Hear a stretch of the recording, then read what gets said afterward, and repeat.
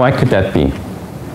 We think it has to do with this, one of the theme of being a ghost here. First of all, there's no administrative requirement to see fathers. Child welfare policy, legislation, practice standards are constructed using the gender-neutral language of parent. And in a society such as ours, where we know that mothers do most of the active caregiving, although that's changing, and I hope it does change more, there's a long tradition, assumption, expectation that really the care of children, the raising of children, is the mother's task. One of the family therapy books talks about the dominant North American paradigm is mothers care for kids, dads help out. I don't agree with that, but that's, I think in North American society, certainly dominant North American society, meaning white Euro-Canadian heritage, that's a kind of a paradigm or way of thinking or organizing it. In policy, there's no expectation to see fathers. There's no requirement to see them. There's no expectation that they be involved in safety assessments, in planning for children, etc. and so on. When I did my piece of the project, which was to look at to what extent do social workers across Canada get education about fathers and fathering, that there's virtually nothing in the curriculum in a BSW education specifically about fathering. Quebec is different. Quebec is always different. But in English Canadian schools, virtually nothing about fathering. I could find 3 articles from 22 schools and a whole bunch of course outlines. So training, whether on the job, university, education, and social work, there's no expectation to see fathers in child welfare practice. So here's what some workers say. If I just focus on this one, being trained to get rid of the guy. Last winter, about this time, I had a group of 10 students in a field practicum seminar. We were discussing a child welfare case. The student who was involved with the case presented it. We went round the circle, said what should be done. Repetition of this theme. Tell the mother to pack up her kids, move across town, get a restraining order, start life anew, get dad out of the picture, or the man out of the picture. That's how life is going to be better. That's how she'll get her kids back. Yeah. The other dimension is the size of caseloads. If you don't have to do it, if a judge isn't going to ream you out for your incomplete court document, your supervisor isn't going to ream you out, one of the 17 bodies that review the practice of the frontline child protection social work in BC isn't going to haul you up on the carpet, why would you do it? You don't have to. There's too many other fires to put out. Administrative practices. Files in BC and in many other jurisdictions in North America are organized by the mother. It's a matrilineal system. I talked briefly about gender-neutral language. We use the word parent, but I think parent gets translated in practice to mean mother. Mother has to maintain the safety of her children. Mother has to provide for them. It's mother's job. I can speak a lot about this, but if you look back to the 1950s in this province, the policy manual for child welfare practice was about 8 pages, 8 typewritten pages long. Policy manual today is about 150 pages. There's much more structure, many more rules, many more requirements, and the emphasis is on efficiency, paperwork, etc. Another is what I'm calling, this rather technical phrase, a gender division of child welfare practice. 82% of frontline social workers doing child protection in Canada are women. Probably 75%, although there isn't good data, probably 75% of the managers are men. So what you have is, on an ongoing basis, a number of young women who come out of university, not all, but largely young women, who go to work in child welfare. They're much more comfortable dealing with women, young mothers and kids, than they are in dealing with men.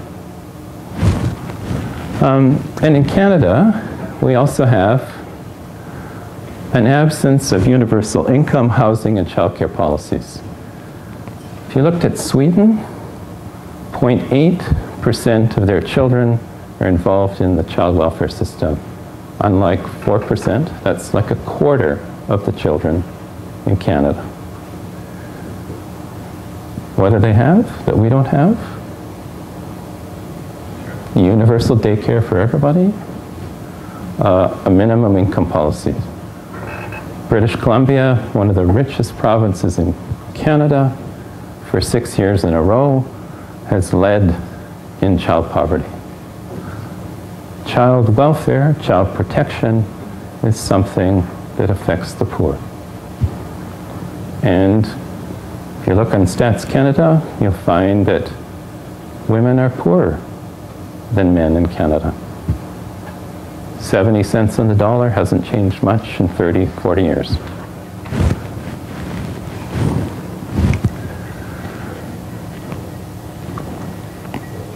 So, limited resources, last resort resources, going for the most and greatest emergencies, the greatest crises, that become the focus of child welfare social workers.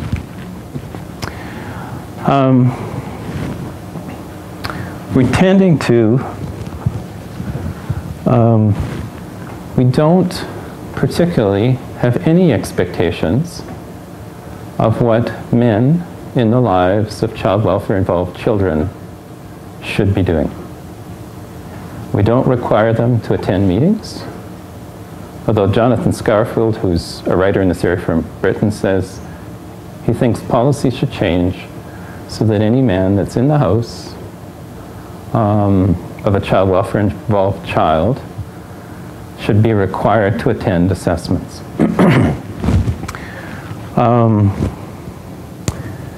Frequently, the violence is ignored. No man that I know of, no father, has ever been found to be neglectful of their children. Why? Because the system of child welfare feeds into an implicit assumption in our society that it's mothers who are to be blamed and mothers who are responsible. We use kick the guy out as the treatment option and regard that as success. So there's no expectation that students learn about fathers, although I can say that's changed in the past year a little bit in a few schools. So one of the other themes that we came up with is seeing the importance of tying the absence of fathers to the blame of mothers. Societally and within our practice and policy around child welfare.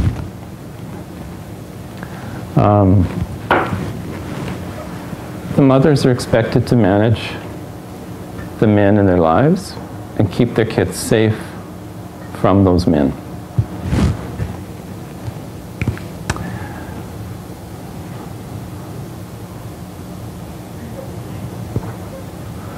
And I've talked a bit about that, the theme of mom's responsible. It's up to the mom to protect the children. That's why we talk to her. Right?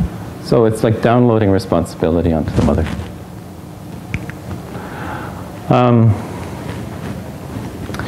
When you start to say, so okay, what are the characteristics of a good father?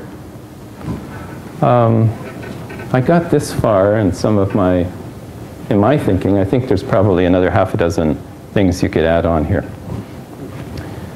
If you take off the possibility of good provider by saying the father's unemployed,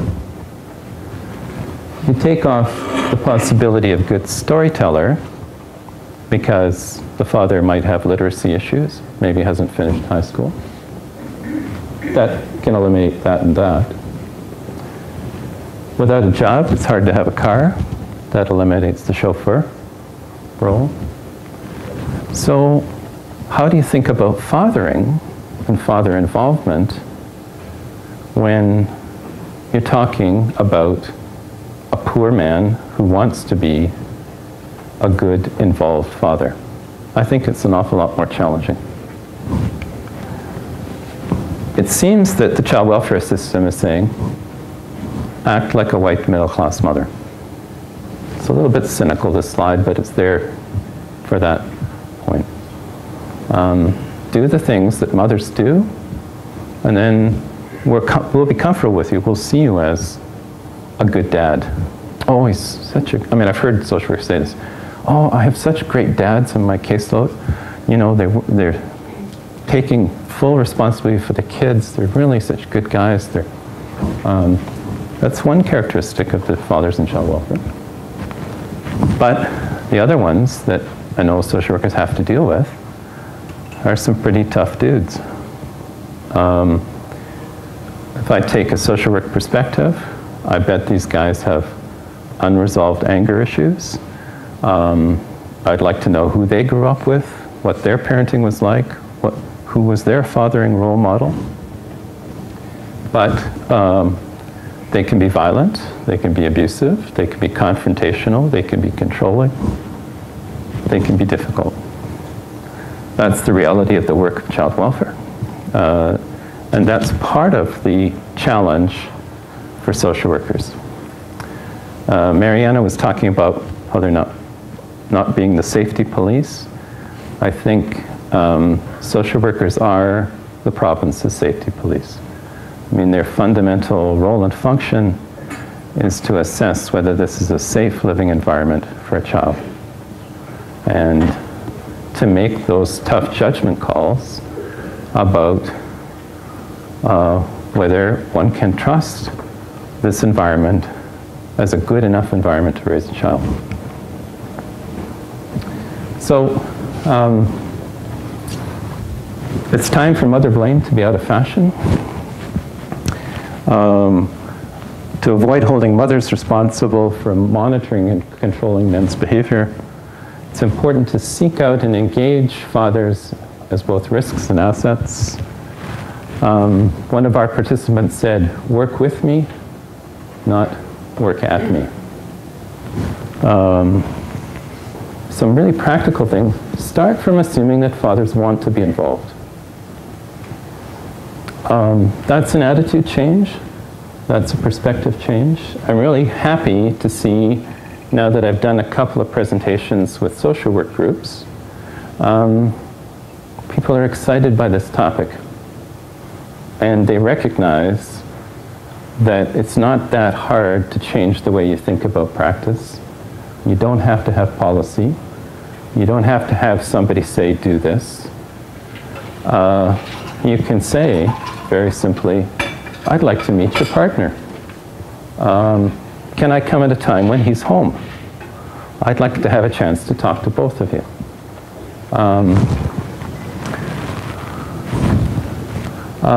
Find out what they are contributing right now and recognize that. That's great what you're doing. Make sure you include them in assessments. Record their points of view in the files. really simple. Make appointments when they can attend. If they are working, you foreclose the opportunity for a father-inclusive approach if you keep it 8:30 to 4:30. Provide support and resources to go further.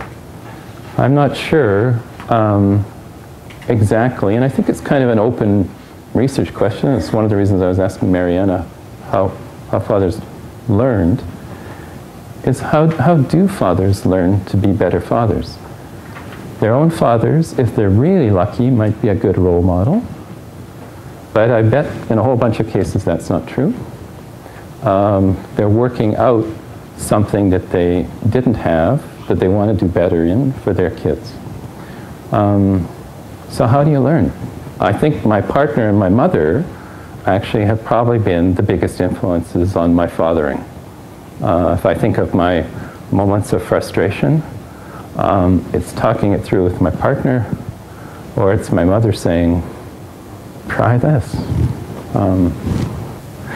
I think one of the most important reasons that social workers and child welfare should engage with fathers is because if you don't deal with him in one family, he pops up in another. And regretfully, the data shows that most of the abuse, physical, sexual, emotional, on balance, occurs to children by the men/fathers. That's the complexity with which we have to deal with.